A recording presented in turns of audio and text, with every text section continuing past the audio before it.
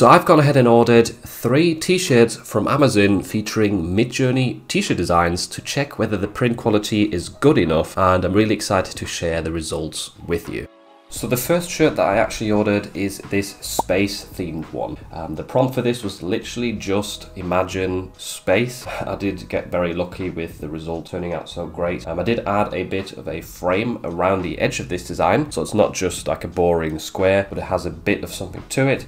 I'm going to leave that frame in the description as well. You can just download it for free if you want to play around with that for sort of full-sized designs or images. And with this one, like with the other designs, I upscaled all of these with Nightmare AI to increase the quality before then editing the file in Photoshop. I didn't just use the upscaler in Midjourney because that does not give you very high quality results. And for anyone who's wondering about my settings within Photoshop, I used a canvas that has the width of 4,500 pixels and the height of 5,400 pixels with a resolution of 300 pixels per inch. And then all of these t-shirts were printed through the Merch by Amazon program, and the actual company that they use is called Port and Company.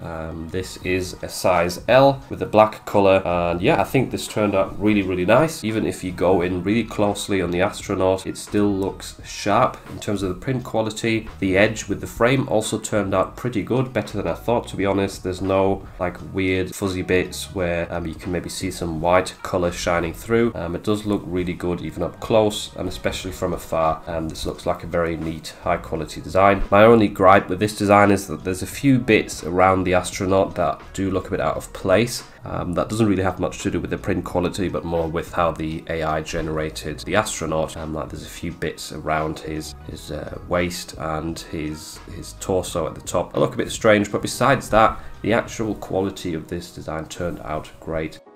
And next up, the second image I ordered is this one right here in white, size L. Once again, ordered through Amazon, through the Merch by Amazon program. And this one has a repeated text saying beach on it, with an AI generated image behind that, or in the letters. And now this one does look really good. The letters themselves, very sharp lines and no blurriness there. And with the artwork as well, there's nothing pixelated that looks like it is low quality in this case. The only thing that I would mention here with this image is that the palm trees, if you actually look up close at them, they do look a bit wonky sometimes and not like real palm trees, more like a weird mashup of them. And so that's something that looks a bit unnatural, not necessarily the quality being bad, but more, once again, the way the AI interpreted a beach is not 100% accurate. But in terms of the print quality itself, I think this design looks really good and would definitely pass as something that's just been created with a normal photo, and obviously something like Photoshop for the post editing.